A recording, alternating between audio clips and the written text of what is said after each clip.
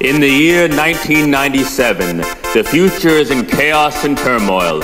Mankind is on the brink of extinction. Brave survivors band together and build a time displacement apparatus to receive a signal from a parallel future. This transmission is the Vundacast. There's one team that kicks ass. They're assembled. They're the Vundacast. Never back down from the brass. Always start first. Never finish last. Had much speed. Been too fast. Oh no, they're out of gas. It's okay there. Just a podcast. They're the greatest. We're the Vundacast.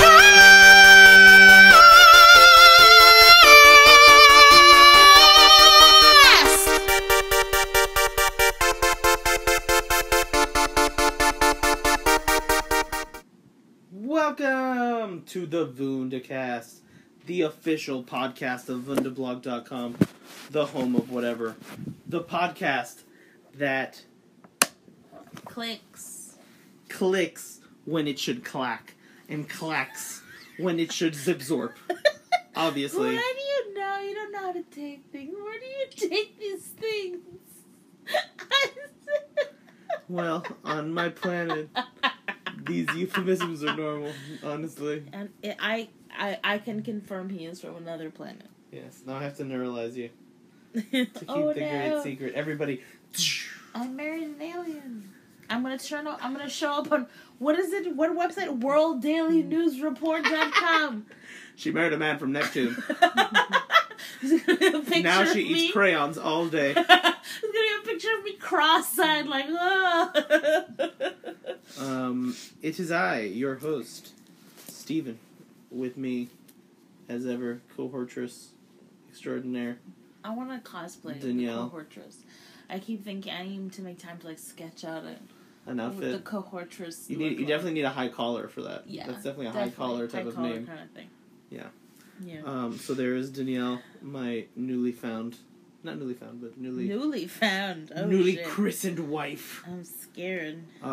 You were here in the podcast sanctuary with Duke and Zena curled up in little balls, sleeping, as sleeping dogs do late in the evening. Mm-hmm. We have seen a few movies. We have experienced a life event or two since last we spoke. Well, actually, we experienced what life event or two did we have after we spoke? We already did a We marriage. saw Kong, Oh. Skull Island, life event number one. Well, it's been really nice not Saw having... Power Rangers reboot. It's been really nice not having to plan a wedding. So, I think that we've kind of taken the time to catch up on our movie-going love. We that saw a we WrestleMania. love. Things have happened. Things have happened. But yeah, no, so we've kind of taken the time to watch movies and have a good time. Like, the last weekend, we did 2 movies in a row, which was really nice. We had like a little movie in like marathon. 15 months of planning a wedding, we had not done like a double feature at the movies in all that time. And all the movies that we had gone to, I felt like we kind of went with this guilty conscience. Yeah, for sure. Like, we should be doing something else. Like, we should be doing something Yeah, else. yeah. We Couldn't enjoy went it. we went in, like, the middle of the night, and Steven fell asleep a lot. Like, we didn't get time to, like, go to the movies. The Steven can't see a movie now past 7:30. My brother once gave me this prophecy. He said, after you turn 26, 27, you will be unable to sustain a movie after 9. He cursed you. He did. He probably cursed me. I think that he had, like, magical powers that cast Damn you, a spell Gabriel. upon you. Because, yeah, it's so true. He can't do movies after 7 o'clock. If we go to I would say 7 o'clock. I'll say 9. 9? I think 7 I'm being o'clock. generous. You're being generous to yourself. I'm Aw. not. Because I've seen him fall asleep at an 8 o'clock. The Aw. movies at 8 o'clock, he's like... I'm like, oh, shit. And the thing, too, that's really annoying is that he snores. So it's not like he quietly sleeps in the movie and you can just kind of ignore him. All of a sudden, you'll just hear... And I've seen people look at him like... Usually I try to make hell? my snores sound like Michael Bay frequencies. So it But fits that's into the most worst Michael Bay movies. The worst part is you're in this period of, like, wakeful sleep, and it's so weird because when I try to be like, baby, you're asleep, he's like, no, I'm not. I'm not asleep. And I'm like, you super asleep. The best was I still Such haven't a seen lie. Transformers Dark of the Moon. But we went to go see Transformers Dark of the Moon. No, and don't let him fool you. And This was in the middle of the fucking day. Yeah. So this could strike him at any It time. was like noon.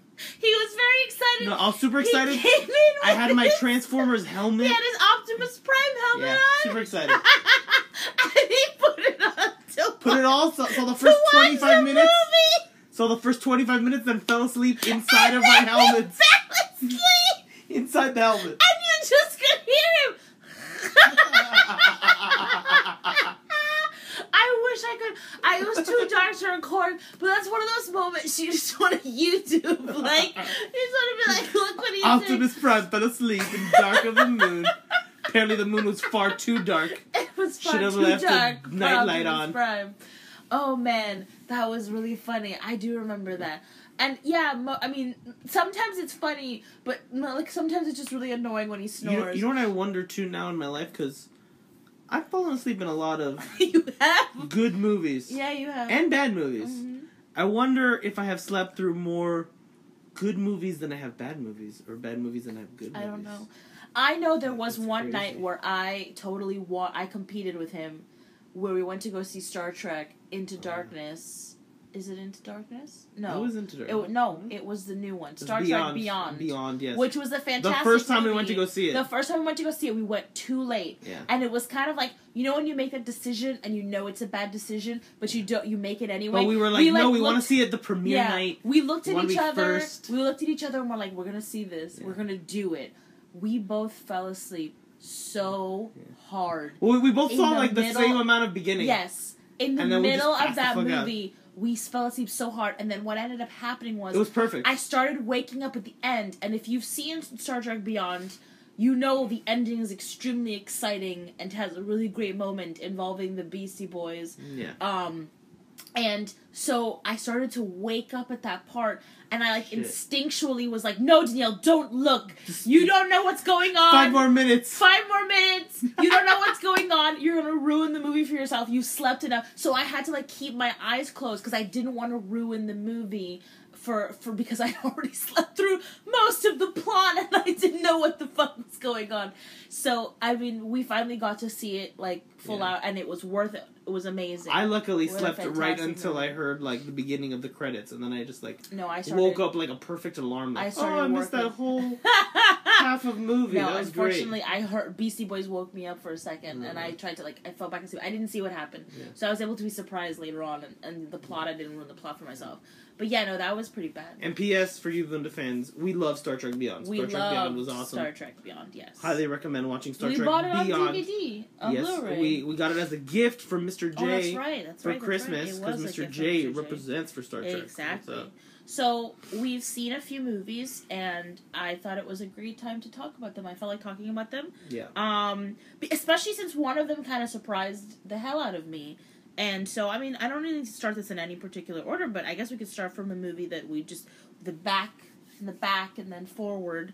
The back and then the forward. Back and then the forward. I don't know. So you I'm want to start unfamiliar. as early with Logan? Because we did see Logan. No, let's just we talk- talked about Logan a little bit, we though. did. Let's just So talk let's about. skip over. Let's just talk about Power Rangers right now. Let's start with you the want to start Rangers with of Power. you want to start with Power Rangers? Yeah, because it's the most fresh. That's the freshest one. Okay. Right? That's the freshest. Yeah, but Let's we can keep talk the about seal of quality on this episode as fresh as possible. as fresh as possible. At the moment. All right. For so the inception and everything else is just additional seasoning. I guess we'll work frontwards to backwards. I guess. However it needs to happen in your mind. So, the movie we most recently saw, we got to see Power Rangers this past Saturday. 2017. Don't get it twisted with Yeah. the Mighty Morphin Power Rangers Yes. original movie. No. We saw the new 2017 Power Rangers reboot. And Reimagining? Whatever it's a this reboot. is. It's a reboot. It's a reboot, right? It's a boot. There's And a boot. It's read. I think what's funny is, just to start off, when obviously when I found out they were doing a Power Rangers movie, I realized, well, it's only a matter of time they were going to do something like that. Because I had noticed that the Power Ranger nostalgia fervor had started really hitting the fan, around the few years that like as soon as it hit like almost like 20 years, like it was like around 2004-ish, like all of a sudden everyone was like, we started hey conning. man, I remember Power we started Rangers, conning like, awesome. when we were conning the past couple years. We've really seen this Power Rangers fervor at the cons. Yeah. And when Jason David Frank was at one of the cons we went to, and he was like a rock star. I mean, people were in love with him. They were... Whoa. Oh, sorry. It's not a ghost. Are you getting a call? No, it's not a ghost. Is it it's an just alarm? my little alarm thing. It'll go off in a second. I thought it was Alpha. It scared the bejesus out of me. I thought it was Alpha alerting us to danger. I'm very sorry. That just scared the bejesus out of me. I apologize. I do this to myself. I don't know why I have alarms and phones and vibrators.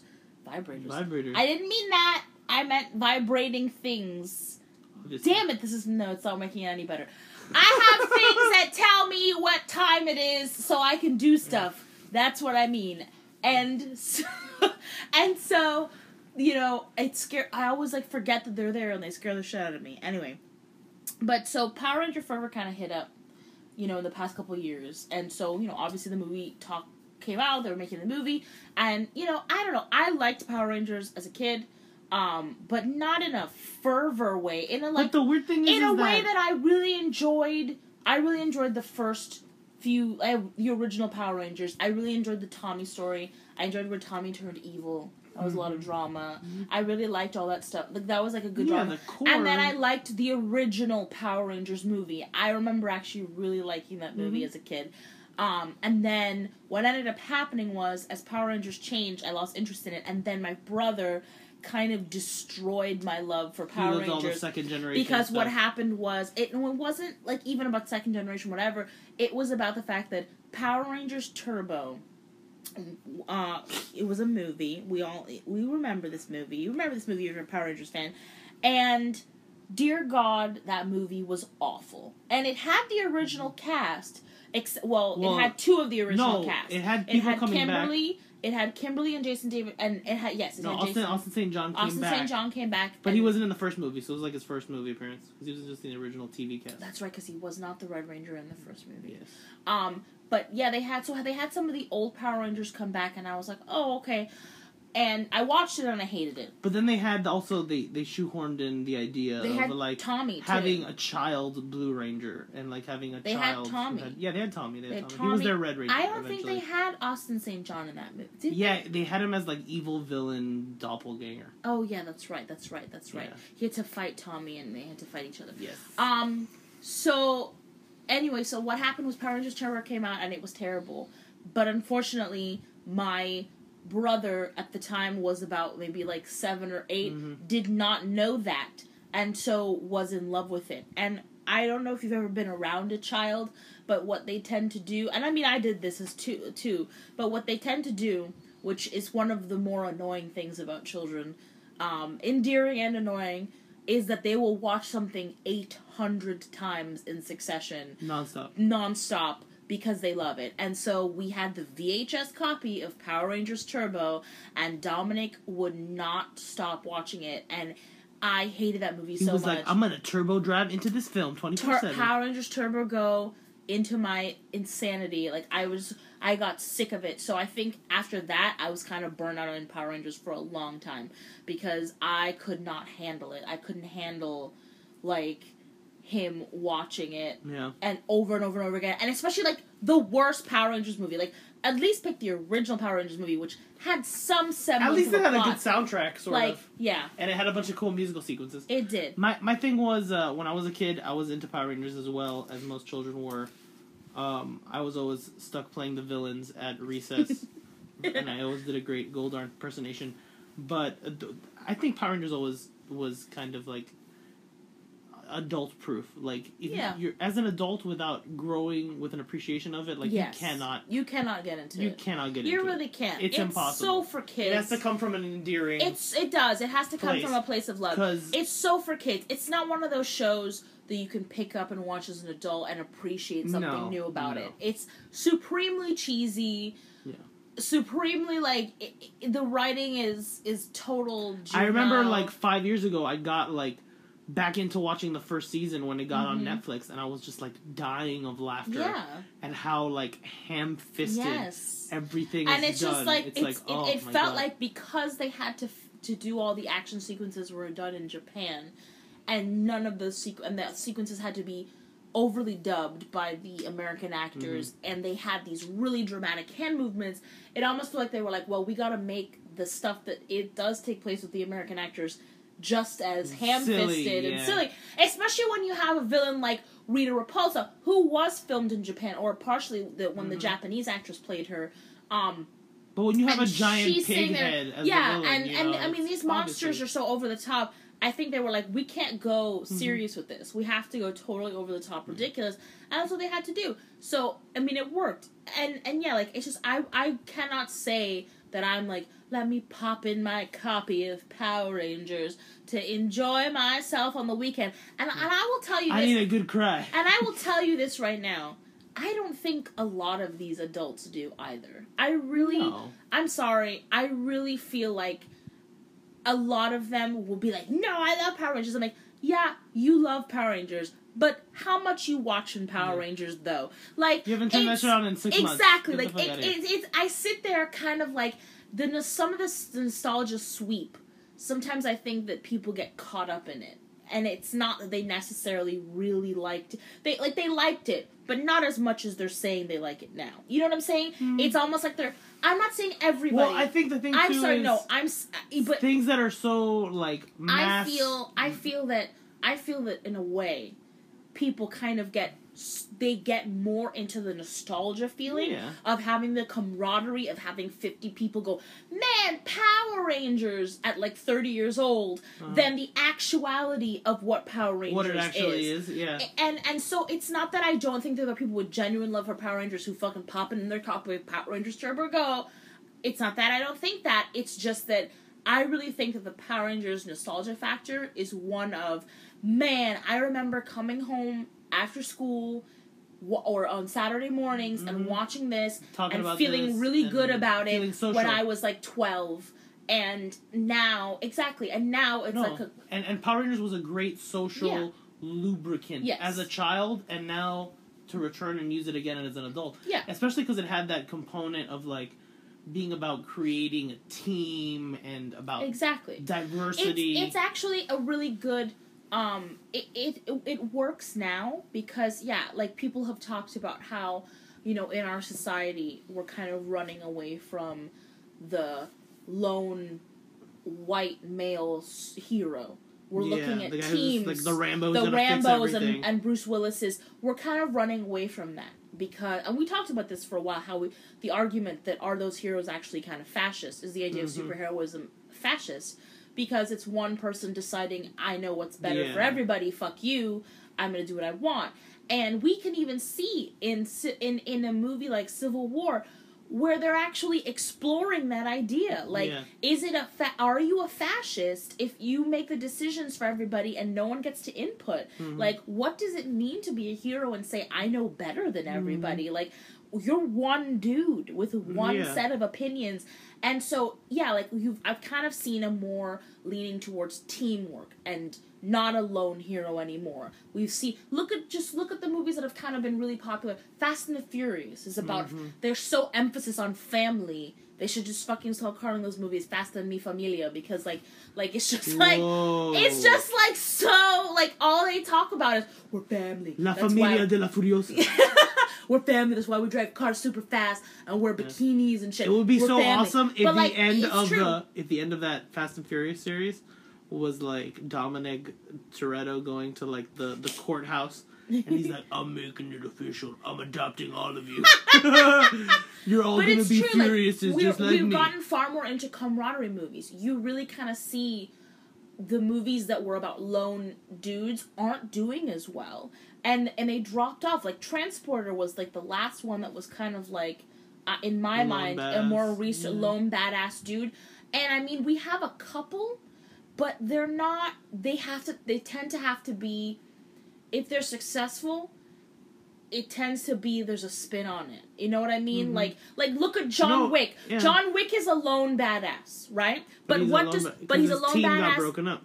And he's a lone badass because his wife was his team. Because his wife was his team, and it's all about his vulnerability. It's not about the fact that he had a bad day and stubbed his toe, or he's just doing his duty. No, like, this was actually not a nice dude. He was a killer, you know, and so already you're starting from this position of he is not in the moral high ground. So for him to jump back into the moral not high ground again isn't really that much of a stretch for him. Also, he just has to get pushed in the wrong way, you know? And you can argue, does this guy really deserve to get a chance to start over if he killed a bunch of fucking people? I mean, you know. If you get a dog, you get an automatic reset. Hey!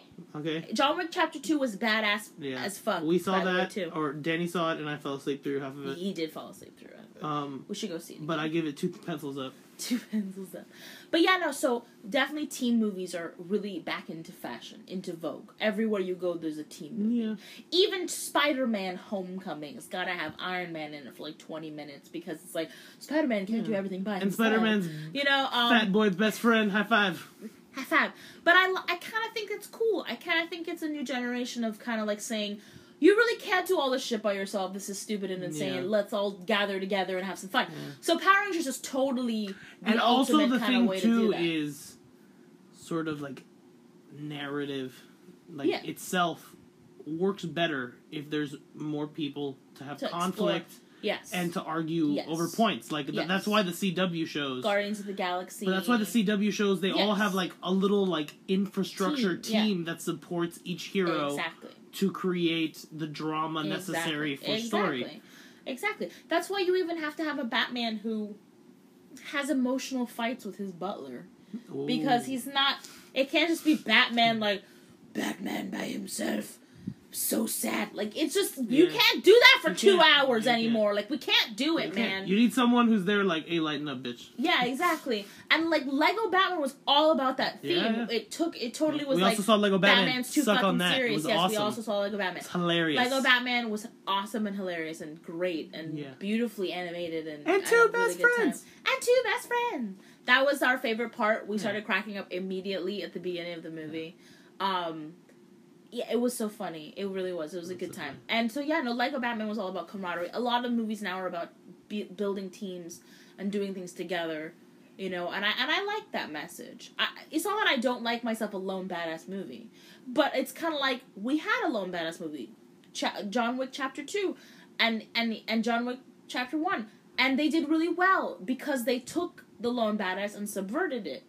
And part of what made... Like, just to briefly touch on John Wick Chapter 2, part of what made John Wick Chapter 2 even more effective, like as effective than as the first one, is because they decided we're going to expand on this crazy, weird world that John Wick lives in. Of like, what kind of world does he live in where they use old-timey, you know, money and hotels and, you know, switchboards. And it was a really cool thing to see. It was almost like they took John Wick and turned him into kind of like a surrealist kind of look on Assassinverse. Assassinverse. It was almost fantastical. In its kind of way that it did things. It was really cool.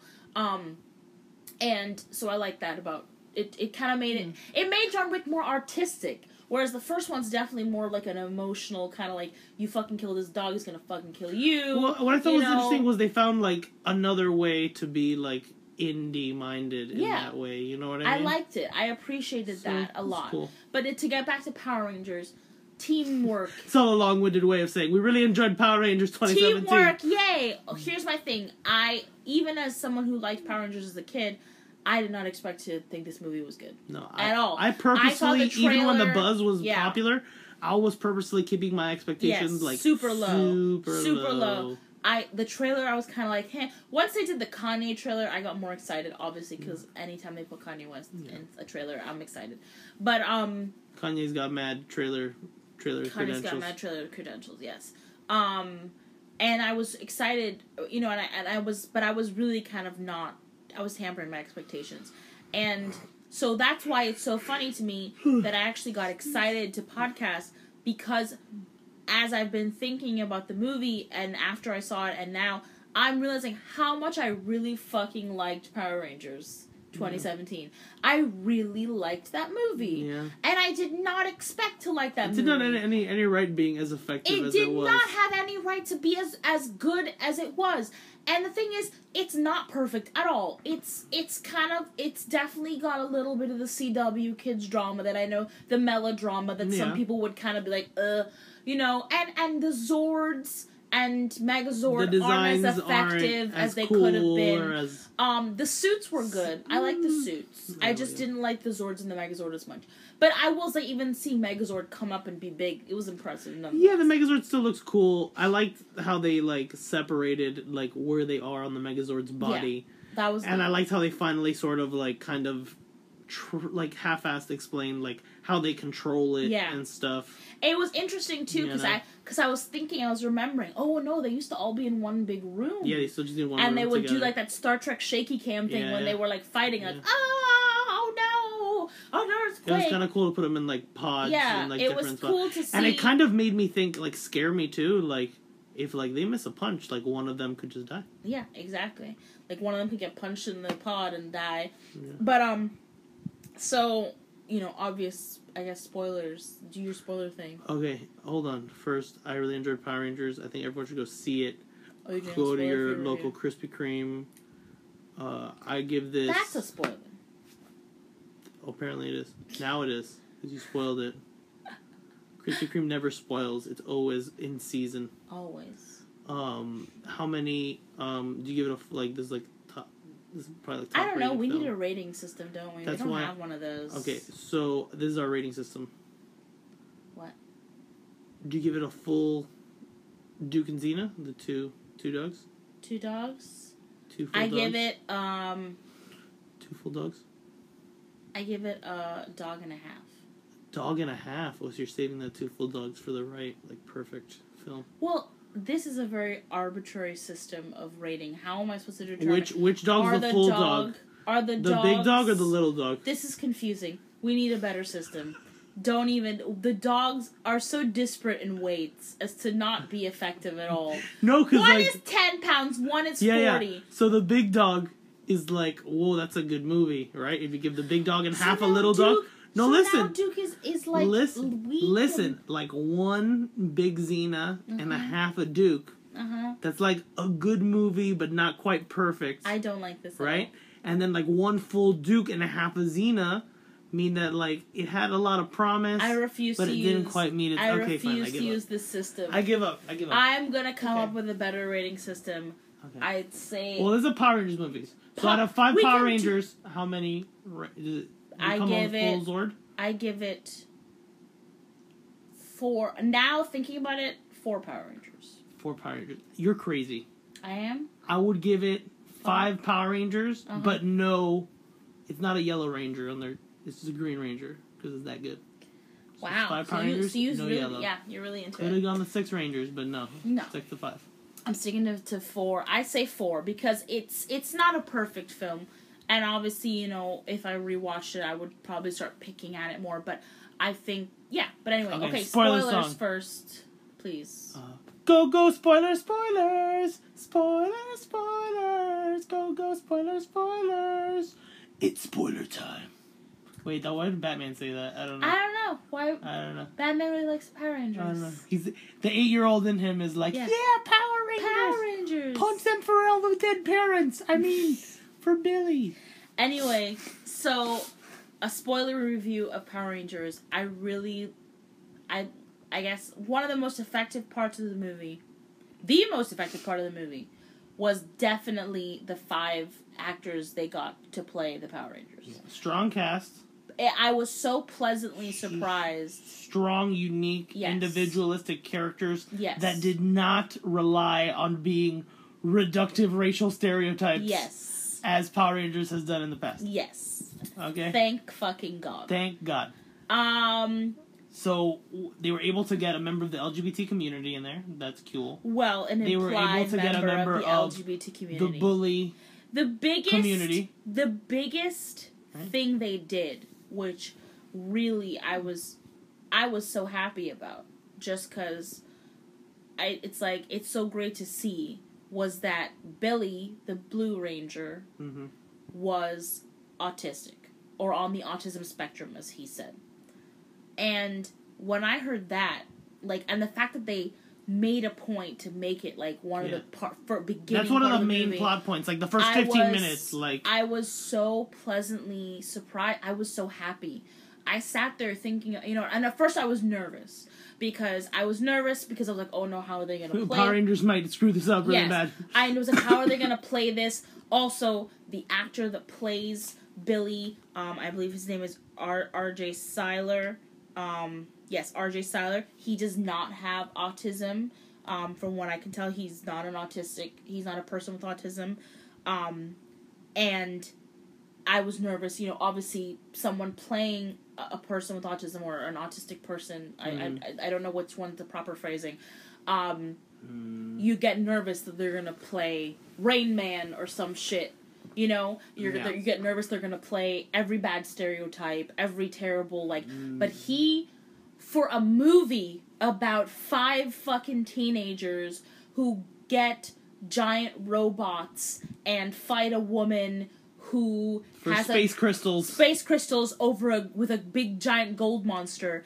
His performance was remarkably subtle and grounded and well done and really heartfelt. And it was such a nice thing to see, and because it showed me the power of acting. Because this kid, he was out of all the true power of the Rangers. No, out of all the actors in the movie, he's done the biggest stuff in terms of America. He did Me, Earl, and the Dying Girl. He was in that movie, and that movie kind of came out, and it was an indie movie, but it was something that was kind of successful. Like it was successful. It was in the public eye.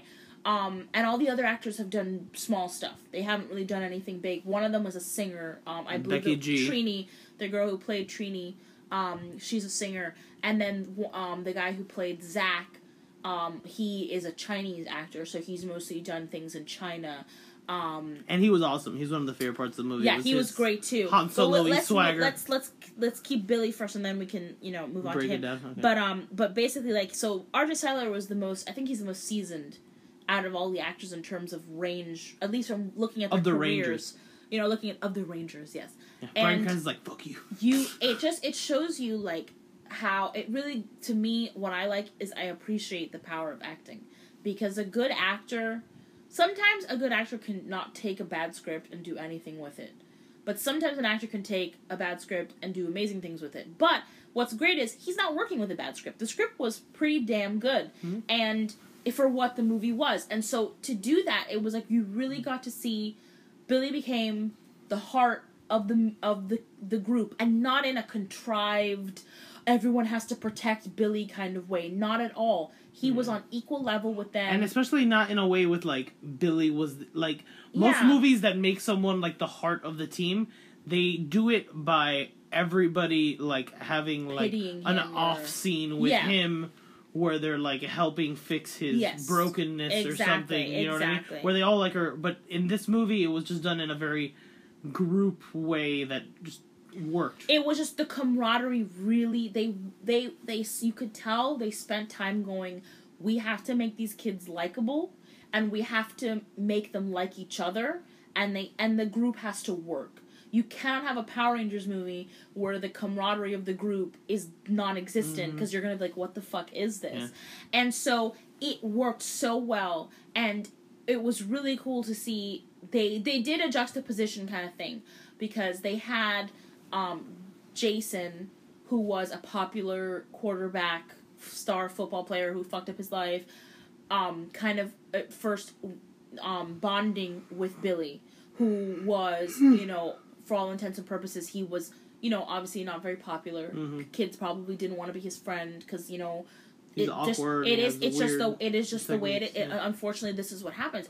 And the thing is too is this. We saw him being bullied. This is a common tale. Like, how many BuzzFeed stories have we seen about a kid had a birthday party and he's autistic and nobody fucking came to his birthday party? Like, it's fucked up, but it's real. This shit is happening to people, and so it was just like, I think that, and they put Billy in such an emotionally amazing place, because, like, his dad was dead, so all of a sudden he has that background, he has a tragic backstory. He has out of all of them, he has a really, like, tough, he had a tough run. Upbringing, yeah. He had a tough run. His dad died. Like, his dad was his hero. His dad was the a guy. hard worker. He was a miner. He was like a real man. His dad was the guy that was his friend. Yeah. Basically, you got the sense that his dad was his friend, and his dad was his only friend. And his dad died, and it was like, fuck. But he being Billy, being himself, he found a way to kind of like keep going and be himself, and it was great. And so I ended up, like, it got to the point where at one point in the movie there's an emotional scene where Rita Repulsa kidnaps them, and I cried. I didn't expect that to get so emotional about the movie, but like there was a scare for Billy. I don't, like, where, if you've seen the movie, he dies. It's not a scare, he dies. And I was crying. I really was, and it was genuine. Like, I really felt something. I felt in that moment, and it was a cool thing to see that they all became a team when they were all like, I would sacrifice my life for him. I would sacrifice my life for him. And that was really cool. And, like, that made this movie so, like, it made me like this movie. It made me walk out of this movie and go, like, it was almost kind of like and see, for some people, they would hate this. The robots and that stuff were secondary to the cool kind of human story. And I know that and actually, interestingly enough, some of the critics said that's what they did not like about this movie. Was the humanity? Was the fact that it's focused too much on the characters and not enough on the fact that they're Power Rangers. Fighting and they have powers and they're beating up people. And so for some people they would not like this movie because of that. But for me, it made it better. And here's why. I've seen a million movies about kids or young people, young, attractive, athletic people getting superpowers and fighting things and punching stuff in the face. I've seen a lot of that. We see it every summer. But never movies where everyone becomes best friends from different walks of life. Exactly, and it's kind of like, it's nice to see a movie. I almost thought it was kind of like they were really going for this Breakfast Club vibe that I liked about it. And the original Power Rangers kind of went for that too, because they were all in detention together, weren't they? They were. They met in detention. I can't remember. It's they possible. met in They met in something. There was something they met. Saturday, like, they did. It was some Saturday activity. thing that they were together in, and I remember that. But I liked how very much Breakfast Club this was. You know what I mean? And I did. I like the vibe, and they played on that as the movie goes along. There's some sequences where they're all in the detention together, and they're playing around, and they're testing out their powers, and I thought it was that was like I really liked that stuff. The movie was awesome, and the thing that scared everybody, or at least scared me going in, was that the movie would be like too much like Chronicle. Yeah, you know what I mean. And it did have the shades of, it did have some Chronicle, but it never fell too deep into it. No. They always kept it so light and so, like, fun. It did. That it never got too bogged down in, like, we're trapped with powers. Exactly. And every one of the characters had their own personalities that were distinct and vibrant and immediate. And you knew who they were.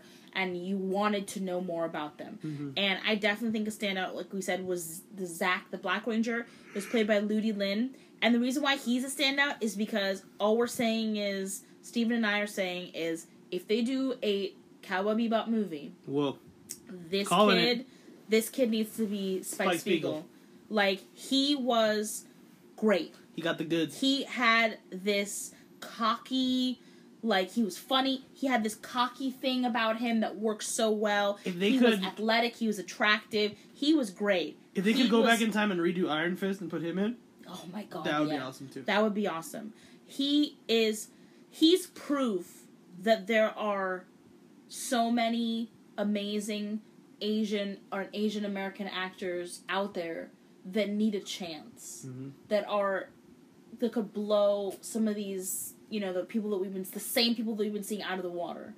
And it's so nice to see someone like him in a movie role, and I really liked that. And his storyline was so endearing, like, to make it about, like, him and his mother, and, like, dealing my god, with that was, like, the her other, like, illness was, like, so moment, real, and, like, him, like, coping by trying to, like, take on all the responsibility of the family and avoiding school. And it was kind of like, you could see, Like, I like that they had all, like, these sort of, like, teenage, like, urban myths, sort of, you know?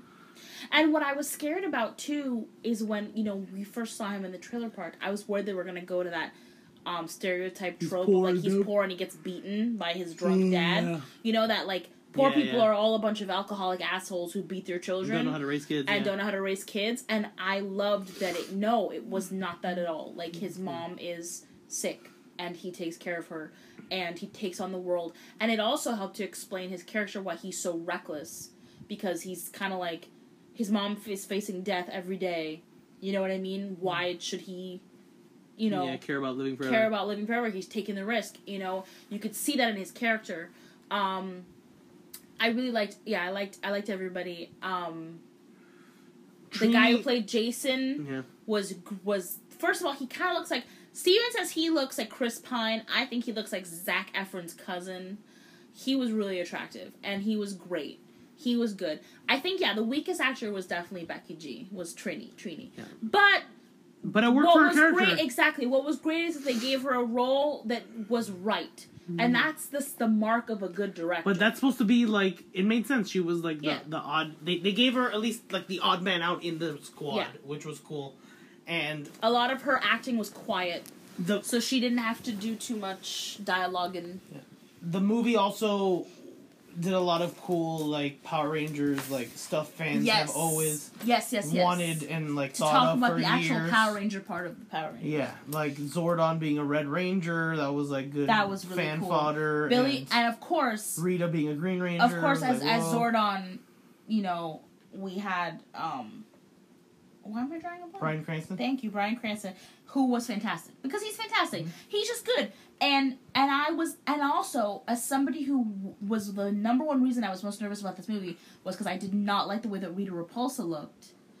I was won over by Elizabeth Banks. She was having way too much fun in that part. And she loved it. She was having a good time. It was cool how they made her, like, this alien, like, morphing through the movie into this evil, powerful witch person. Yeah, her storyline actually, like, worked. Like, from the trailers, it seemed like that would be the hardest part of the film to swallow. But it worked. And even the shoehorned in product placement made the film so much more real and so much more fun. Yeah. And we had so much fun every time they said Krispy Kreme. Let's talk about, but just to touch on Rita Repulsa, what I like, too, is they actually kind of made her scary a little bit.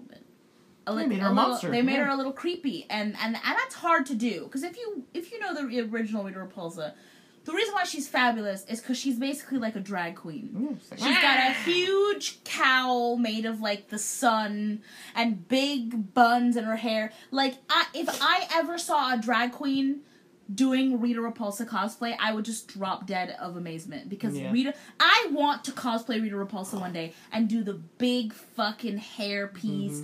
That's one of my, like, dream cosplays. I would fucking bust out Rita Repulsa style, huge fucking staff, and I would be like, yes, let's do it. I would love to do a Rita Repulsa cosplay, because Rita Repulsa is the shit. And the Japanese actress that played her back in the day, I loved her so much. I know they eventually recast her with a Spanish actress, but the Japanese actress was better. I like her better. I'm sure she was. She was better. The movie was more phenomenal. Bill Hader as Alpha 5, I enjoyed it. I especially liked, like, usually in movies where they make somebody all CGI and then they have, like, you know, wacky body physics, that usually doesn't work. But for Alpha 5, it remarkably fit his character in a comfortable way, and the way they were, like, depicting aliens in the movie. Goldar, who I have played many times as a child, I was most disheartened by his just being a amorphous monster. Amorphous gold monster? Yeah, you didn't like the... Yeah, I mean, I guess, he could have been more impressive, but... They were like, let's make it made out of gold, you know? Yeah. So it's kind of like, okay. At least he wasn't played by Mike Myers as Goldmember. Yes. That was and we need to talk about the funniest part of the movie, which at the same time, like, they made it work. After I got out of the movie, the first thing I wrote to my Facebook people were, you will not believe how important Krispy Kreme is to this film. You'd never believe it. Yeah. It was just kind of like, I think this is what happened. I think that the people who wrote this movie and directed this movie have a sense of humor. And they were like, fuck, man, we gotta sell Krispy Kreme in the middle of a Power Rangers movie. How the fuck are we gonna do that? And they were just like, let's make it the most important part of the film.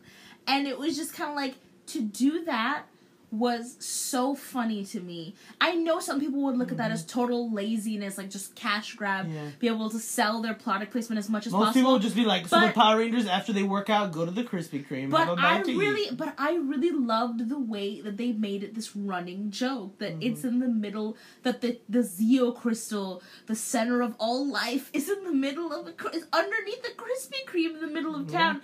And it's just so funny when they're like, let's get to the Krispy Kreme. Like, it's like it didn't take me out of the movie completely. Like, it made me giggle, but like it was part of the fun. You could tell at that point they were having fun. When they finally get to the giant monsters and gold monsters and Rita Repulsa with her putties everywhere. They were having fun with the movie, and I really appreciated that. I think that's why it made me like it so much more. The other Ranger psychological thing I also appreciated was when Zordon's giving out the Ranger code or whatever. One of his stipulations is that Rangers never escalate conflicts, which I thought was a genius, logic reason why they don't just always whip out the Zords and just crush the monsters with a finger. So, kudos, screenwriters of Power Rangers. Kudos. Kudos, yes. The one thing that I felt, was kind of extra silly was them learning how to suplex monsters, and then with the Megazord itself suplexing Goldar for the win.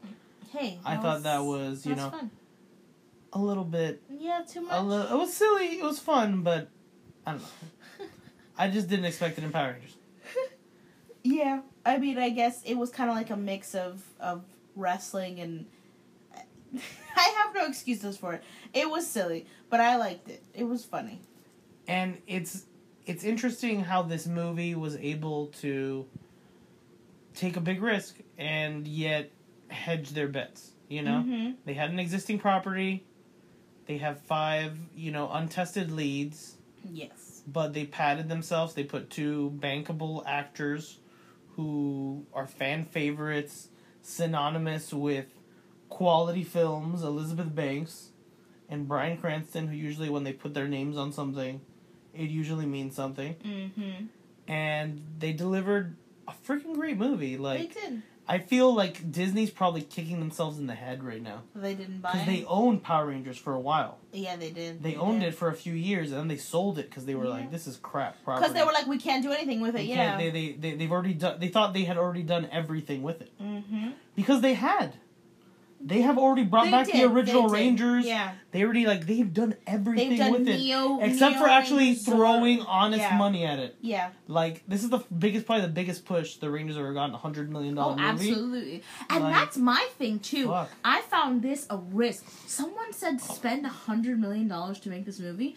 How? Well, because they saw Star Trek, Power Rangers is our Star Trek. Power Rangers is... Yes.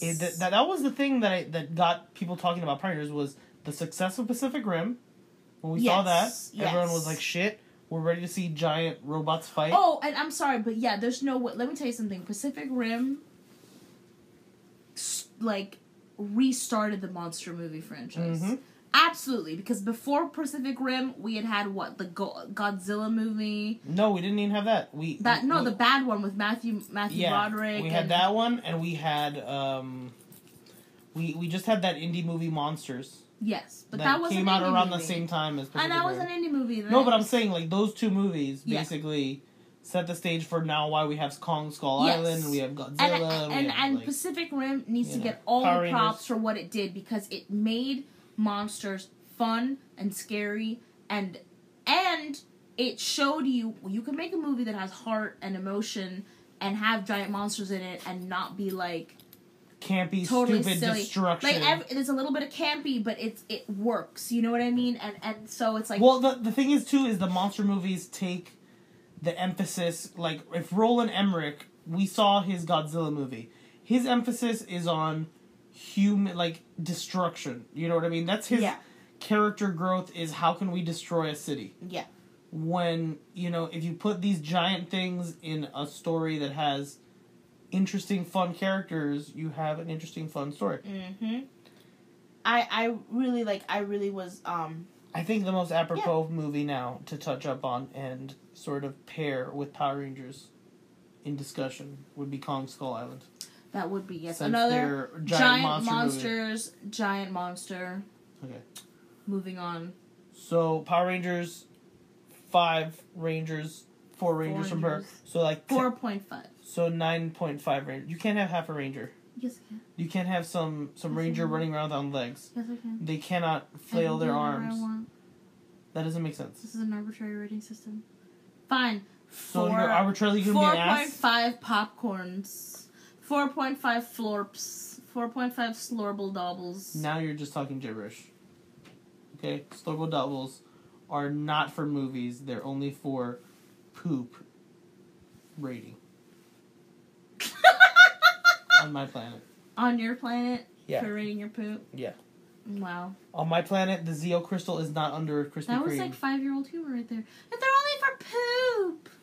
You had nothing. I reverted back to Power Rangers days. Nothing! I reverted back to Power Rangers days. You had nothing. The movie has made me full child. That's how I know when Steven has and nothing. it's late at night. All he can do is make poop jokes. It's late at night. I'm sleepy. Don't talk about. Don't tell me. So our next movie is called Poop Skull Island.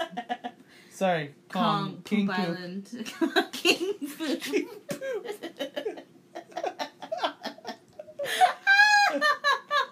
Oh, the best was I there was like some stupid like Facebook thing where it was like, you know, take a movie title and just replace one word with asshole. What did And we pick? my favorite one that I had thought of was the Asshole of the Furious, as a rip off the Fate of the Furious. But you said to do Harry Potter and the Sorcerer's Asshole. Yeah, because that's the gay porn version of Harry Potter. And then other notable mentions were Attack of the Assholes. Attack of the Clones? Yeah. Okay. No. That wasn't one, though. Star No. Assholes. No, that's what he Asshole says. Wars. I was gonna go the Asshole Awakens. An Asshole Awakens. Is stronger. Side note, okay. So King Kong is a good movie. Kong from Skull back in the day. Island. What? The original King Kong? Which one? The Peter Jackson one? The old school, Why are you 1939. Let's kick it old school. Nobody cares Let's about talk that about shit. a little Muppet that used to fucking... Nobody cares about that. Nobody cares about that. Well, let's just say Kong Skull Island is a building upon the world of Godzilla, the film that came out recently. Yeah, the film a that few had... years ago. The film that everyone lamented it for having 8 minutes of Godzilla. Yes. That did those 8 minutes better than most movies did that year. Whatever, yeah. The 8 minutes of Godzilla were better than a lot of shit going on. And 8 minutes of Godzilla in that Godzilla movie was better than the entire movie of that stupid 1998 Godzilla, where he was basically just a giant iguana. So anyway, even though what Frank would love but to... still not as Frank good. will go on a diatribe about how Godzilla 98 was better. One time he got heated at me. He got angry at me. Yeah, I have half a podcast of him Yelling at me. trying to talk about how good that movie was. And Yeah. I was just getting annoyed and turning it off. But I can't listen to that. It's like trying to tell me the world is flat. We love you, Frank, but come on. It just feels illogical to me. But anyway, I don't want to start another 5-hour shit. Anyway, but Godzilla, I liked the Godzilla movie. Yes, there was less Godzilla. So this movie, than you would hope. if this is like Godzilla, King Kong, Universal Monster Universe, this movie is the sequel / prequel. Yes, to Godzilla versus King Kong. They're building upon Godzilla. They're building up to Godzilla versus King Kong in 2020, and this is the prequel to Godzilla because it takes place in the 70s, and it is awesome. Fucking awesome. It's fucking awesome. First of all, this movie was super cinematic. Like every shot was they were going for lush, every cool scapes. Every shot could have been like a poster image yeah. or like a graphic novel, like the perfect shot for a graphic novel. It novel. felt very comic book-like in the way they shot the movie. Presentation. They had these great moments. Someone said it was anime-like. There was a particular scene involving a gas mask and a samurai sword. They said it was very anime-like. I think, first of all, you have great actors in this movie. So, you know the movie's going to just have compelling performances. Because you have John Goodman and Tom Hiddleston and Samuel L. Jackson and Brie Larson and all these people. And, you know, you have good actors. Good actors make good movies. Well, you hope. But usually good actors make better movies. Usually good actors make good decisions. Yeah, you hope. Here's looking at you, Tom Cruise. I'm kidding. Hey, man. Mummy's gonna show you. I'm the fucking mummy. That could be his, like, first, like, I mean, he's made a couple movies that weren't as good, but I'm worried this is his first stinker. No, the thing is if Tom Cruise doesn't make movies, like, even when Tom Cruise doesn't make money in movies, usually they're still, like, lauded in some way. Yeah. Like, usually they're still, like, successfully because he usually makes good decisions. Yeah, he does. I don't know if his weird Scientology, like, people are giving him creepy brainwave decision, like, make this Mission Impossible film. We've done statistics. Fly yourself 89% on a of the plane. audience want to see you hanging from a plane. Do it, Tom Cruise. I can't tell if, like, his movies are good because he just continuously ups the ante on his own self. I wouldn't be fucking surprised if he really wasn't a plane crash for the mummy. I wouldn't be surprised if people I want to crash for real. Harrison Ford survived it. I can survive it. Sir Harrison Ford was no, put me in the plane, fucking throw it on this ground. I wouldn't be surprised if wrap me in this toilet paper. I want to be a mummy. I would not be surprised if Tom Cruise really crashed a plane to do this movie, because it just kind of seems like every movie that he's doing action, he's a trained certified stuntman. Yeah, he's been one for a while, and it just kind of seems like he's trying to do shit to piss off the other certified stuntmen, to just be like, what can I do? Put me on a plane! And they're like, fuck, now someone's gonna ask me to be on a fucking plane the next fucking movie I do. You know what I mean? And it's just kind of like, is Tom Cruise trying to ruin stunting for everybody? Yeah. Like, these people have limbs, Tom Cruise. They want to keep them. Stop fucking around! Yeah. Do you remember there was, like, an MTV Movie Awards skit that they did around the time, I guess it was Mission Impossible 2 was coming out, where it was, like, Ben Stiller was Tom Cruise's stunt double. Oh, yeah, whose name was Tom Cruise, C-R-U-Z. Yeah. And how he never, I think the joke was that he never got to work because Tom Cruise always did everything. I think that was what himself. it was, yeah. But anyway, so like we were talking about Kong. So King Kong is so good. We started talking about Tom Cruise. Yes, we did. Because they're both Universal properties, and we're trying to protect the company. Yes, of course. Kong. So what I'm saying is, good actors usually make good decisions, and they made a good decision with Kong.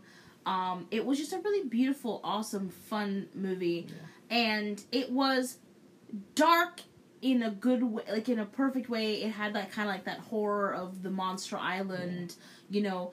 And the best part is, though, it totally put you in a position where you really don't feel bad for these human beings. Like, they come into this island and they immediately just start fucking shit up.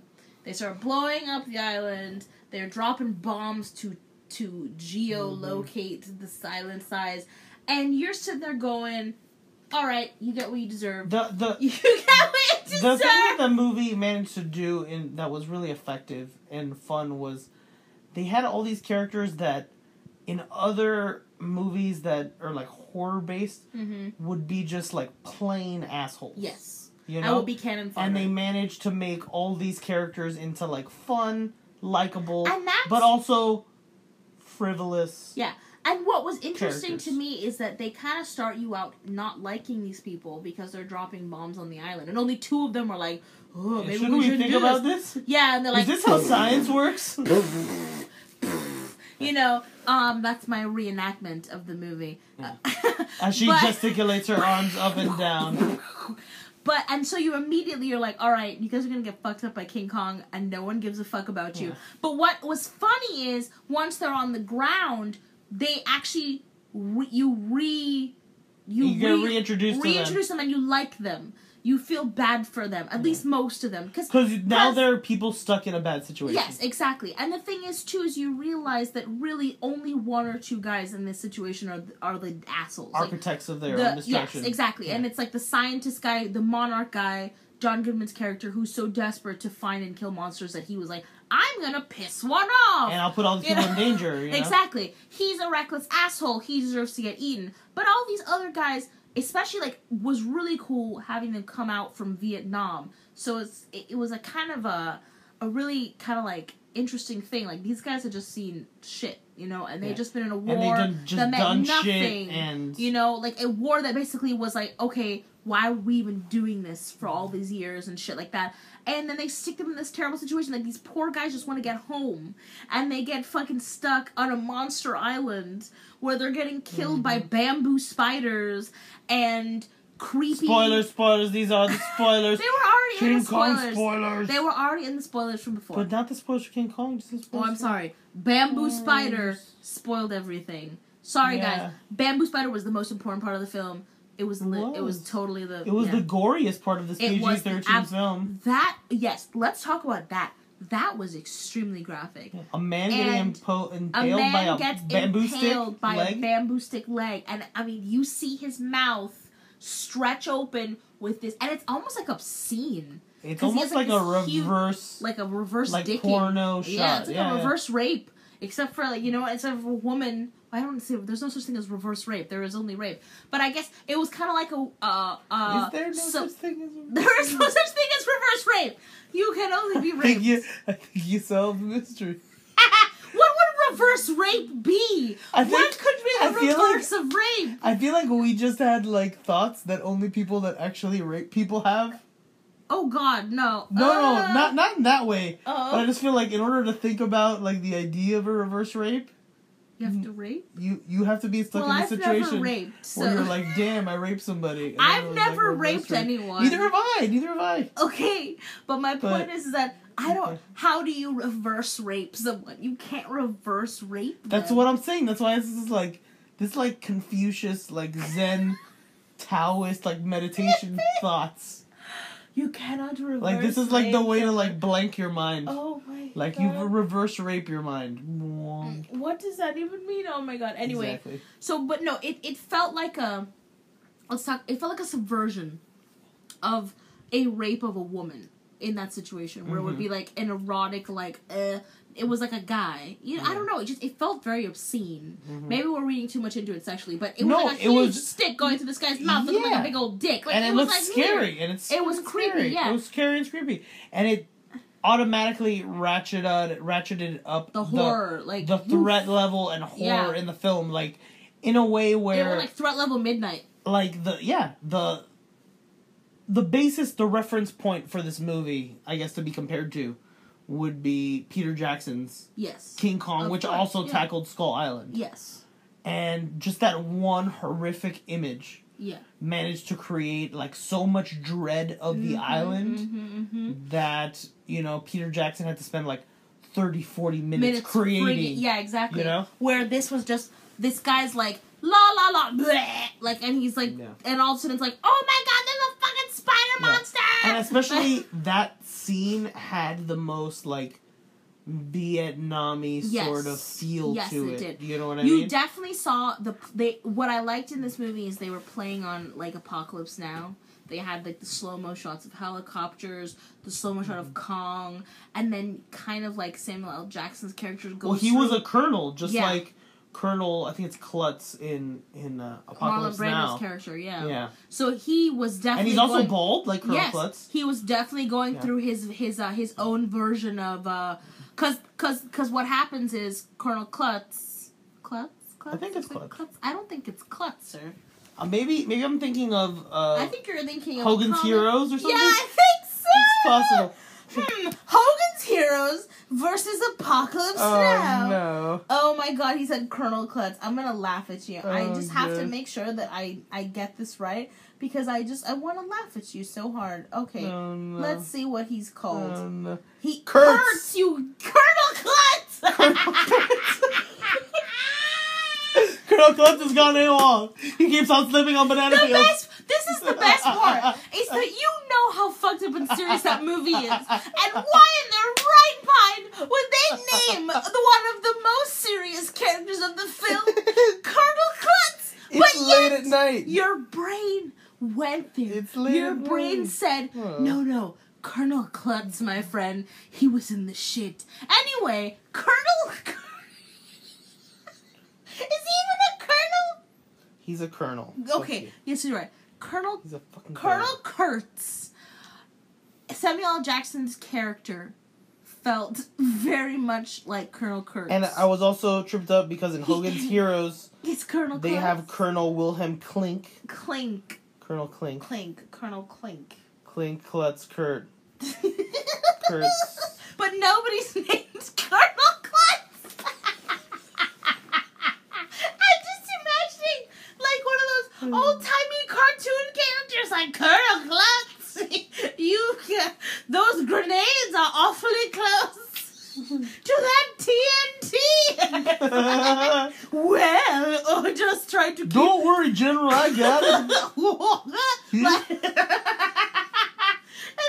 Now remember, Colonel, I want your division to march in a single file in perfect formation. Yes, sir, I promise they'll never fall out of line. That's how he talks. Colonel Klutz. Why are they running around like there's ants in their pants? Because they were attacked by ants.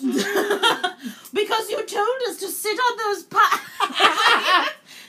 Some stupid We shit. told you to sit on the TNT. We sat on ant piles. Colonel Klutz, why are you having a picnic in the middle of the battlefield? Colonel Klutz, if we would have had you during Normandy, we would have all died that day. Well, good thing I was taking a nap. I passed out on a U-boat. Colonel Klutz, like... Anyway. Colonel Klutz was not impaled through the mouth. Samuel L. Jackson's I think character... I got a title Shit, for this episode. Go, Colonel Klutz. Go, Colonel Klutz. Let's just... Samuel L. Jackson's character definitely had kind of a Colonel Kurtz feeling, and there were some Apocalypse Now moments, kind of homages in this movie, which is cool to take a monster movie, which is what I've been saying all along. The best way to do these kinds of movies is to take effective genre movies and use them as backdrops to make these movies interesting. Like taking political espionage thrillers and making a Captain America movie. Taking X-Men, Nixon, Days of Future Past.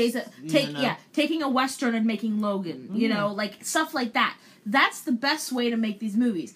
Because what you're doing is you're taking a well-known formula that works and works for serious, interesting stories, and you're putting it with monsters in it. And so what you're focusing on first and foremost is the character work and the script, and then secondly, King Kong, spider monsters, bamboo people, you know what I mean? Like, whatever. So... That gets to become a nice, garnish. Yeah, exactly. Masterpiece. It's not just, okay, everybody focus on the monster all the time, blah, blah, blah, blah, blah.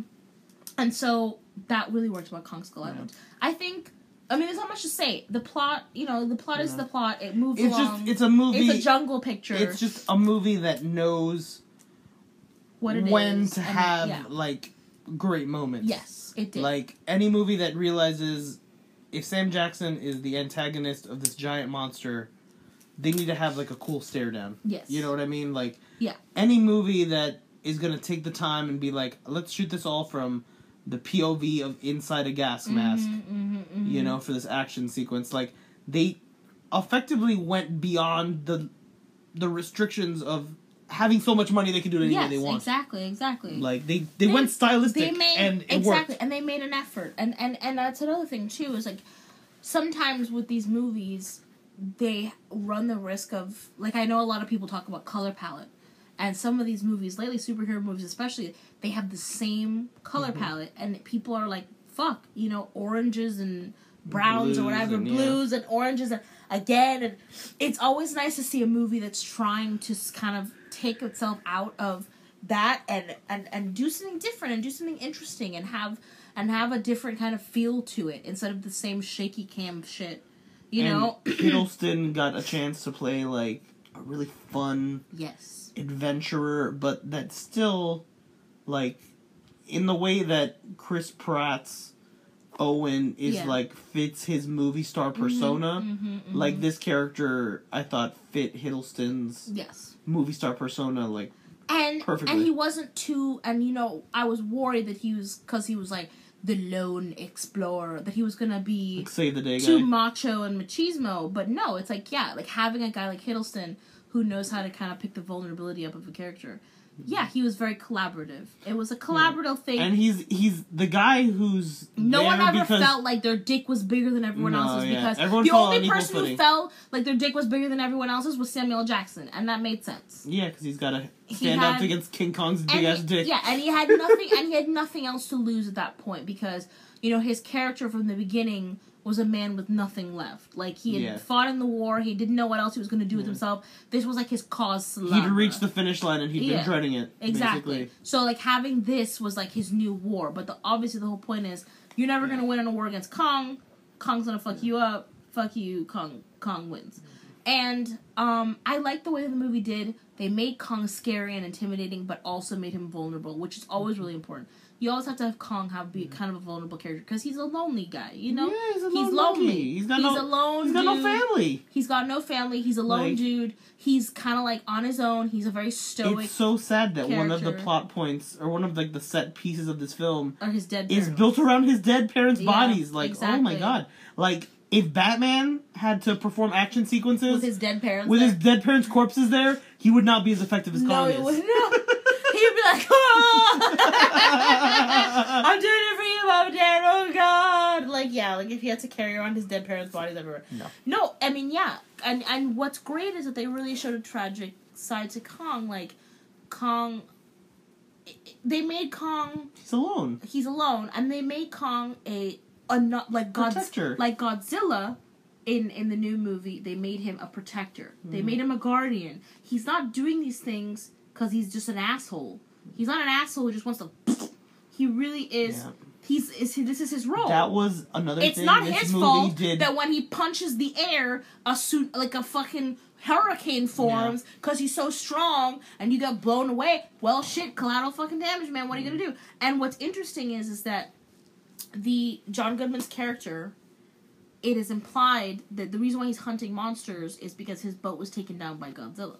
Back in the day. So, and we wonder why. Why did Godzilla eat the boat? Was there a reason? Did he just get mad one day? Was he just trying to do something else? And he's like, what? You know, like, Godzilla. You know, who knows? The movie, one last note about the movie. Well, one last good thing and then one small bad thing. The one small bad thing... Just what's the small bad thing? I felt like the movie was overwhelmed by, like, too many 70s songs. Yes. Like, they could have had the soundtrack got a little much. They could have cut down 4 70s songs and still had plenty of 70s in that movie. The soundtrack got a little much. It got a little. It was very trailery. It got a little too referential. Like, look at how 70s we are. And I'm sorry, but unless I'm wrong, and please tell me if I'm wrong. Like, tweet us at Vundacast. If you're old enough to tweet. If you're old enough to remember. Yes, if you're old enough to tweet. But if you're also old enough to remember the 70s, was any soldier in Vietnam listening to David Bowie, Ziggy Stardust? Tweet us at Vundablog or at Was Vundacast. any one of them like, yeah, unless they were like really into glam rock? Like, I just really feel like there was a moment where I felt like I was like, no Joe Schmo soldier dude in the 70s was going to be listening to Ziggy Stardust. Yeah, right. Maybe I'm super wrong. Yeah. Maybe I'm being stereotypical or whatever. You know, I don't know. I really didn't feel like it felt out of place. And yeah. But yeah, no, the movie had a little bit too much music. But it knew kind of when it's like, oh, enough now. We've done enough. Yeah. I like the movie. And the best part of the movie, arguably, is the end of the credits when they basically set up like, hey guys, well, do you like monsters? Because you're gonna see some fucking monsters. We got giant turtles. We got 3-headed monsters. We got Mothras. We got flame-throwing monsters. We got a flame-throwing fucking monster. Yeah. Like, yeah. So they basically hinted at... they're saying, Tom Hiddleston, we can make a bunch of cool prequel movies with you fighting monsters. No, and they basically were like, Mothra's coming, Ghidra's coming. Yeah. The turtle, whatever his name is. I can't remember. Rodan. There you go. Rodan's coming. They basically... And what was funny is the credits kind of gave it away because they were like, Mothra, Rodan, Ghidra, properties of... Yeah. And we're like, we didn't see them in the movie. And then the fucking end credits, the stinger popped up, and it was like, oh shit! And it was arguably the most exciting part of the whole fucking movie. After we had just seen a giant monkey fucking beating the shit out of stuff and being cool, the best part of the movie was when they were like, you're gonna see some monsters, like, what? Even more crazy monsters. We didn't even talk about John C. Reilly's character. Stole the goddamn movie. Stole the movie. And he almost stole the credits. If it wasn't for that Yes. credits thing, he would have stole the credits. He stole the movie. John C. Reilly was fan-fucking-tastic. Yeah. And I want to see a prequel with him and Guyen, the Japanese guy. I want to see them, like, in the fucking woods. Them becoming best friends and then having tragedy. I want to see them fucking, But, I mean, unfortunately, we're going to see him die. But Steven had told me that there was a possibility that his relationship... So, basically... The rumor that the internet is saying so, is that... the whole point was that John C. Reilly's character was dropped off on Skull Island during World War II. And a Japanese soldier was also crash landed on there, and they basically were about to kill the fuck out of each other until fucking King Kong was shows up, and they realize they have bigger problems. We have way bigger problems on our hands than each other, and whatever the fuck's going on over there, we're stuck over here. There's a giant monkey. Oh my god! And so they end up having this great relationship, and he unfortunately ends up getting killed by the indigenous people on the island. I don't know why. Did he ever explain why? Was it I thought it was just something that happened that they never explained. No, I thought they said that they killed him. Maybe he was sick. I don't know. Maybe I don't know. Whatever happened. Maybe he's turning into zombies. Maybe there's zombies. Maybe there's There's zombies on the island now. That's the thing. The indigenous people on the island, they barely spoke, and they had cool face paint on. Yeah. And they were awesome.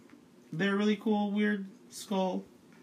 Indigenous society. I liked their indigenous society because it didn't feel too like forced and like loinclothy. I mean, yeah, exactly. It didn't feel like that. It felt natural. It also felt natural because the island is in the middle of the South Pacific, so they were like an Asian based. I think because they weren't trying to be like evil.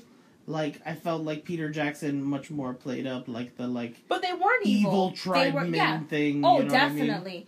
Like where they're bad just for being to be bad. Like bloodlust. But like these people were not bad. They're just sort of trying to survive on this crazy ass island. You know, like they out of anyone they have the most respect because it's like how they lived there for thousands of years and they thrived here. What Dani was trying to say was that some people feel that perhaps the way that John C. Reilly's American and then his Japanese pilot enemy start off as enemies and then become friends, that will be what Godzilla versus King Kong mirrors.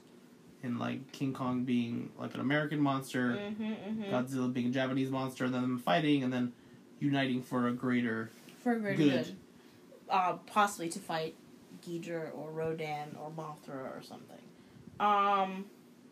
Yeah, so I mean, the movie was good. Movie was good. Yeah. Great cast, great effects. Overall, how many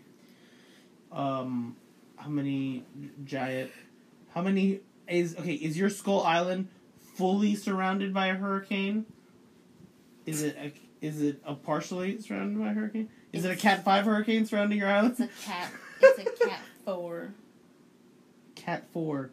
Damn, you're not gonna go the full 5 for anything. I don't know. I just You're reserving that for the most special of films. Actually, I guess I could go Cat 5. Kong was pretty fucking awesome. It was pretty exhilarating, right? A really effective movie. Yeah, it was a good time. Kong, 5.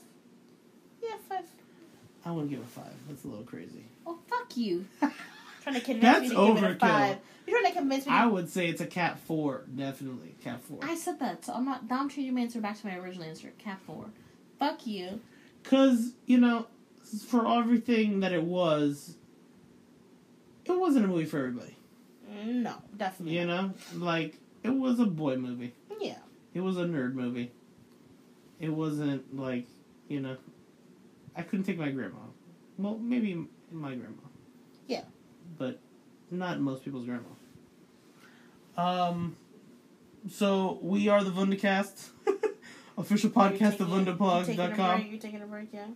No, this is the end. I'm just wrapping it up. The skull crawlers killed Ikari, There Gunpei. you go. That's who killed him. Why. Because I thought he said the islanders killed him. Like, why would the indigenous people kill the guy for no reason? But no, it was the skull monsters, crawlers. yeah. It was the monsters. The two-legged beasts, which were funnily designed.